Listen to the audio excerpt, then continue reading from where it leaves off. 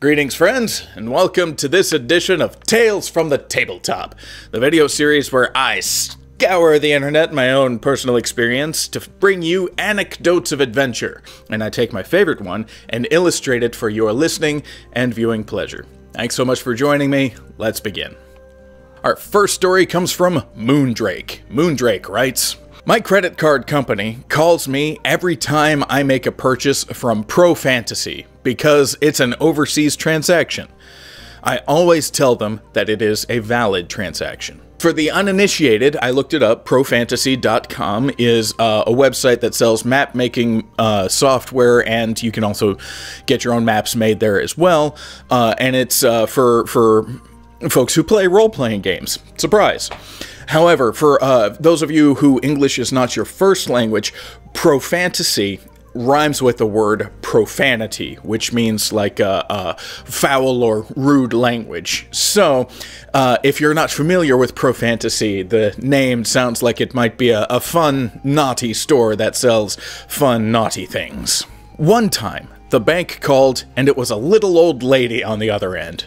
She said, "We have an overseas transaction on your card," and then whispered, "It's from a site called Profantasy." With a big smile on my face, I told her, "Oh yes, please accept those charges." Sometime later, I was working on a major campaign, doing lots of maps during the evening from my home office. This took months. At the end of it, I made the floor plan to my house in DD3, and it looked really good. So, I showed it to my wife. She has never seen any Pro Fantasy products and asked me how I did it. I explained it to her and told her that's what I had been doing these past months. A look of utter relief came over her face, and I watched a tension I had not noticed she was carrying as it melted away. She sheepishly admitted to me that she had seen the charges to the store, Pro Fantasy, and thought I was having some sort of online affair all this time. That poor woman. Oh my word, I cannot imagine how harrowing that time must have been. I tell you what, y'all, this is why clear communication, from personal experience in my own marriage, as soon as something feels a bit off, bring it up. Bring it up right away. And it's cool because as soon as it feels off, it's not, the tension hasn't built, so it's not weird. So it's, hey, I feel off. Can we talk? Let's talk. Get it out early. The longer you let it go, the worse it gets, and the bigger of a rift it can create. But nobody came here for marriage advice, so I digress. This next story is one of the touching moments that I alluded to earlier. This comes from West Consequence 6078, and it is titled, "The Fight That Made My Party Cry." So I've been in this campaign for a while. I'm playing a jester-like bard character with a bit of a goofy, carefree idiot personality. The party is going after the big bad, which is this massive outer planar entity of unknown origin. Outside of the game, I am sadly moving away, and I won't be able to play with this group anymore. So without the other players knowing, I asked the DM if it would be possible to have this fight be my final goodbye with my character. We planned out how some small things would go, nothing major, but I basically knew this fight was meant to teach us that we weren't ready. So I had a plan for this goodbye, and my DM gave me a magical item a few sessions back that lets me cast Banishment as a free action. The day of the fight, the other players go in incredibly cocky, only for our cleric to go down almost all the way. After a few rounds, I looked at the DM and told my party, "I don't think we can actually beat this thing, so let's get out." Being in a different plane, I knew that banishment would send us to the material plane, but it was only enough to cast on 5 people, and there are 6 of us. I told everyone to willingly fail the save without telling them anything else. They all knew how dire the fight was going, and all accepted. I banished all 5 of them with a big performance. My character was jumping around joyfully and smiling like he was an idiot trying to entertain a crowd before saying, "This is the best performance of my life, so don't let anyone forget it!" Before they disappeared, they could hear my character's laughter. I knew that I needed to keep concentrating on the spell, so I casted Sanctuary from a magical item we were given previously. The entire time they were there, they were fully aware of their missing member until a minute had passed, and they couldn't find or hear him anywhere. There was a long pause before one of them yelled at me, asking what the hell I did and where was I, to which I responded, "A great performer always leaves you wanting more." I sadly moved away a few days ago, and the DM just told me that they had a statue erected in his hometown with a plaque that says, "For the most foolish fool in all the world, you are missed." That's sweet. I love that. I know you didn't come here for marriage advice, and I know you don't come here for life advice, but something that these games have taught me and teach all of us. The shared experiences of joy and love are real, and it's in all of our best interest to never miss an opportunity to have fun with our friends and to show our love, and these games give us new ways and new opportunities to do exactly that. And I love this story because we've got a player and a group of friends who understood this and did exactly what all of us should be doing. That's just lovely. The next story comes from Lionheart X042. My favorite story comes from a D&D 3.5 campaign that I was taking part in. I was playing an absolutely ridiculous monk. Somewhere along the way, I picked up a feat that allowed me to speak any language. I don't know why I took it. I think I was half awake when I was creating the character. Anyways, as we were going through the adventure, there was a gelatinous cube that was wandering through an area that we had come into. In my infinite wisdom, I looked at the party and yelled out, "Wait! I can speak cube!" And my monk ran over to the cube and proceeded to say, "Blurb, blurb, blurb, blurb, blurb."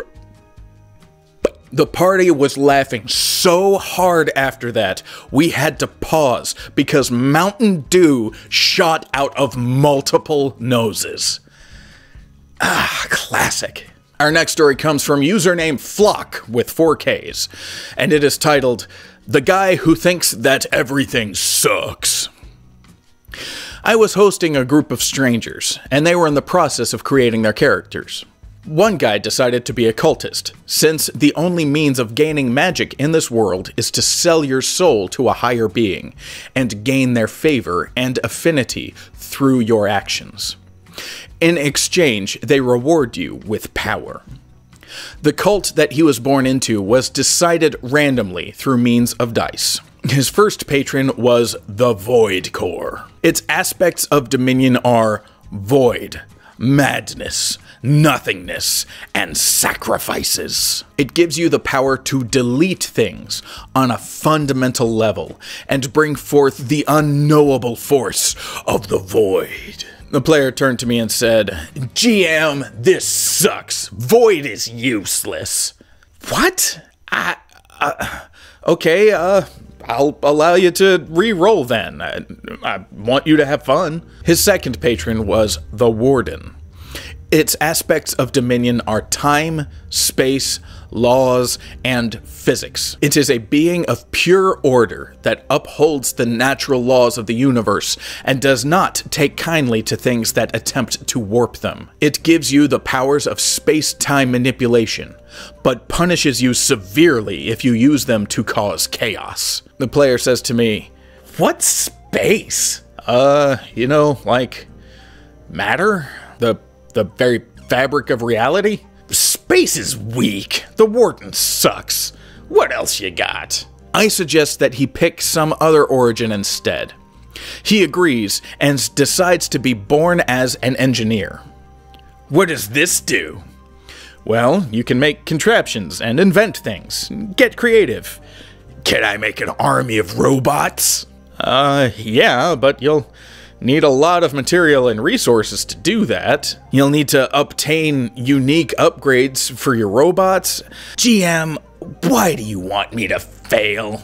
The other players were complaining that he is too whiny and is asking too many questions instead of just playing the game. He ended up ruining everyone's motivation to play. No kidding, oh my word. So the teachable moment, friends, the lesson to learn from here, you can't please everybody all the time, and some people you can't please at all. I mean, I think in a game that is either D&D or D&D-like, you have the power of void. You can send somebody into nothing. That's huge, because in D&D and similar games, usually when you're dead, you just kind of like drop into a non-material plane, and you could be brought back or resurrected, or people can go into the plane, or yada yada yada. But no. I have the power of void. You are undone. There's no coming back. That is hugely powerful. This freaking... Bringing someone with no imagination to a game of high imagination is like bringing a knife to a gunfight. It don't work. And it's a rough time, and I hate it for everybody, and just daggone. I hate to be the guy who says this, but for some problem players, there is no cure. It's just time for you to go. Sorry, this isn't for you. Our next story comes from Hazardous Jester, and he answers the question, what is the most metal moment in a campaign that you have ever played? I went with the dragon in a town where we were making a political power play, and we started a fight with some guards. The dragon landed, and the guards began to flank him. I summoned desecrated ground under them that had several skeleton arms that popped out of the ground and grabbed their legs. I then had the dragon breathe. He has force breath, not elemental. And the combination shattered the legs of the guards as the bodies flew everywhere, while the arms of the dead held them in place. Some of the bodies flew off, dismembering their legs, and hit wounded, fleeing guards like flesh cannonballs that killed them as well. That's metal as hell. On another occasion, this is from the same user, and this is the one that I've been illustrating the whole time. Hazardous Jester writes, we also have this NPC who traveled with us, so we could make a foothold for money in a new town. He's a bit older and not really strong-willed. We moved into a shop after killing the shop owner by a brutal decapitation. This caused the NPC to faint. As we were beginning our plans for this city, we needed to put the NPC to sleep, so I thought I'd scare him into blacking out again. I took the old innkeep's severed head and tried to reanimate it. I used the innkeep's soul that we had collected, but I stored it in a vial that had multiple spiders in it as well. Because of course, people just carry around vials of spiders everywhere. What?